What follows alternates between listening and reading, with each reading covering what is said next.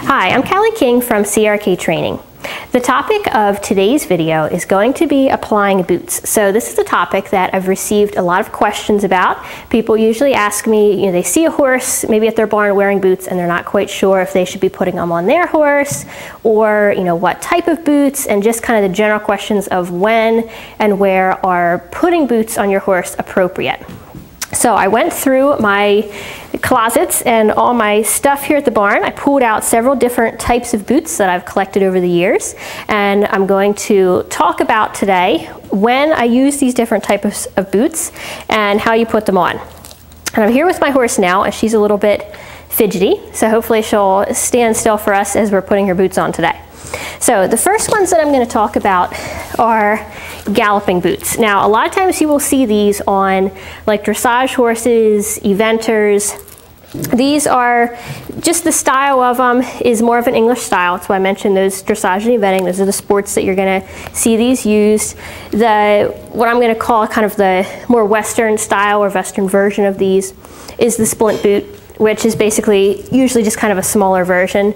The purpose of these is to protect the leg. So these don't really give a lot of support to the leg, but they protect the leg mainly from interference from, the hind legs like reaching up, or the horse knocking himself, with his opposite foot as he's moving. They can also protect against, if you're cross-country jumping, they can protect if your horse hits a fence, that sort of thing. So what I'm going to do is I'm going to put these on her, and these are basically the same boot. These just have a neoprene lining. These have a fleece lining. A lot of that is personal preference. There's arguments for both styles. Now, when you put on a boot, you basically put it on similar to a wrap in that you're always going to be putting it on the leg like this, so the straps are facing back, and the tension when you close the strap, when you put the boot on, is pulling across the front of the leg and pulling back. And it's going to be the same with all of the boots that I'm going to show you today. So what I'm going to do here, I come down. You want to start by just centering the boot on your horse's leg.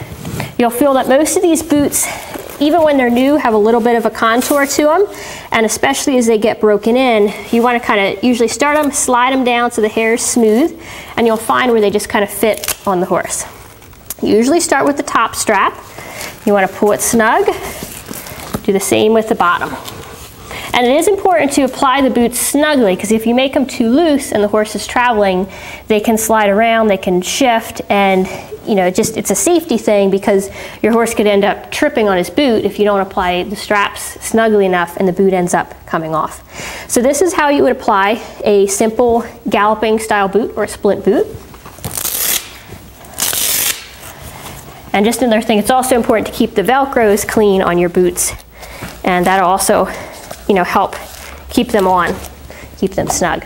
So the next boot that we're going to go over is, these are Professional's Choice. These are called a sport boot. Professional's Choice is just the brand that is pretty popular for this style of boot.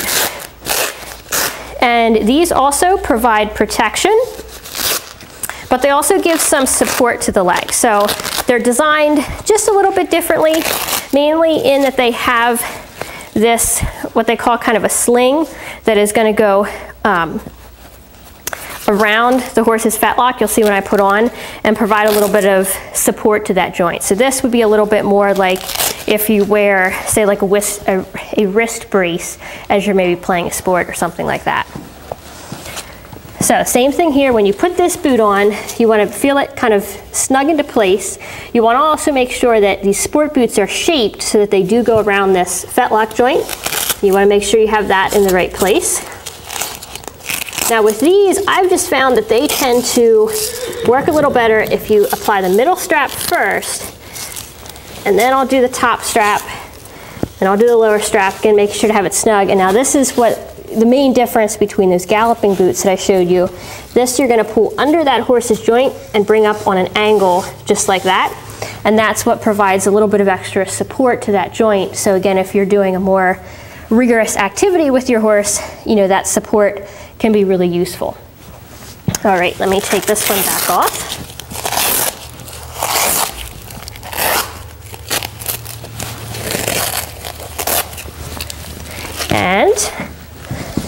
And also these first two that I showed you, these can be used on both front legs or hind legs.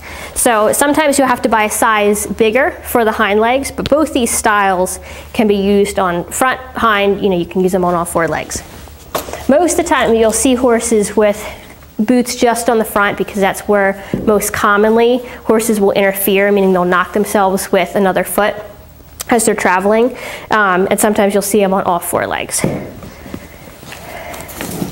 Okay, so what I have next is a full set of, these are basically called jumping boots. So this is an ankle boot and this is an open front jumping boot. Now, these are basically for protection against interference as the horse is traveling. And these open front jumping boots are designed this way because a lot of times when horses are taught or when horses are jumping fences in the ring, you want the horse to be able to feel the rail if he hits it and he knocks it over, so that next time, for obvious reason, he picks his feet up a little bit more and learns to lift himself a little bit more as he jumps. That's why these are open in the front. So essentially it's just, some of those are pretty padded. Depending on the horse, there's the theory that he can learn to hit the jumps and it doesn't hurt, and he's going to be a little bit less careful with his feet. And of course, in show jumping, stadium jumping, hunters, anything where you're jumping in the ring, the rails tend to be more lightweight, so they can fall pretty easily, and you want the horse to not want to touch the rails. Okay, so this is the open front boot. Again, you'll notice the same as the other two. You're putting these that the straps are facing back, making it snug, and then this just has that strap that goes down and basically provides a little more security that the boot's not going to come off. Most of the time you will see these ankle boots on the rear leg, and same thing on the rear. You want this going back, straps going back, and these are just going to go, as their name suggests, right here on the ankle, and where you apply the Velcro basically rests right above the ankle, like it is right there. So those are the boots that I have for you today. There's a lot of different brands that are going to have a slightly different look, and there are some other styles of boots, but these are the most common. So to kind of go back and answer the question of when and where do you put boots on your horse, the answer is it depends. So if you have a horse that interferes, meaning that he knocks himself and he nicks his legs when he's moving, the first thing that you probably want to look at is making sure that there's not something physically, soreness in his back or something like that that's actually causing that interference. If you've completely ruled that out and it's just happening because you're doing a sport that has a lot of activity and it just happens sometimes, then a boot is going to be really good. Also, for myself, if I'm doing something like cross-country schooling, where again it's pretty rigorous, jumps are a lot of big solid logs, and the horse can knock himself on those pretty hard, I'll put the boots on my horse for a little extra support.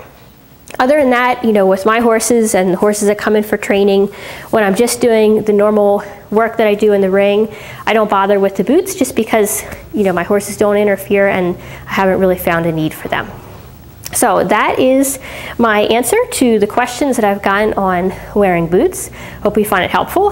In the comments, go ahead and tell me if you wear boots on your horse, why you do, and if there's a style or a brand that you prefer or would suggest to others that maybe ride the same sport or have the same problem. So I'll talk to you in the comments, and I will see you at crktrainingblog.com. Thank you.